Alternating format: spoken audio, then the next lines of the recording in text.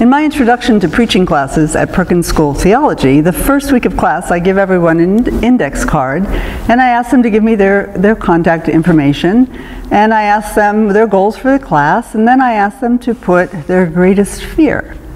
Now, I always assumed they would understand that I meant their greatest fear about the class. So I would expect things like interpreting scripture well, or finding illustrations that relate to people, and I can help them with that kind of thing. But one time I got home that evening and put the kids to bed, and then I was looking through these index cards, and next to greatest fear, one student had written aging. And another card, the student had written death. And I'm thinking, man, this is way above my pay grade to help you with.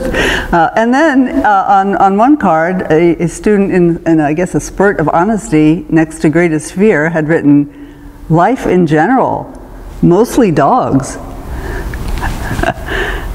There are lots of fears out there. We all have at least one, and you can have more than one. But there's only one fear that scriptures tell us it is our life work to cultivate.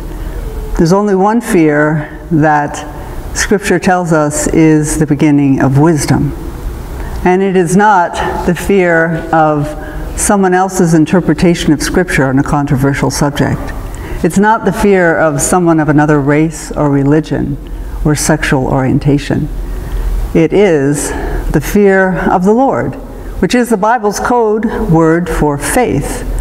The fear of the Lord is not, like many of us assume, fear of imminent punishment, but it is a radical respect for the godness of God. It is what I call the lead sled dog virtue of all the other three.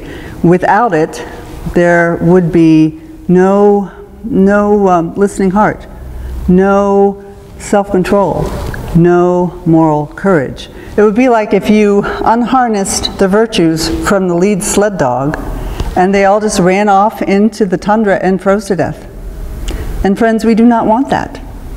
And so we are grateful that Pastor Todd is going to lead us in an exploration and experience of the lead sled dog virtue, the fear of the Lord, this morning.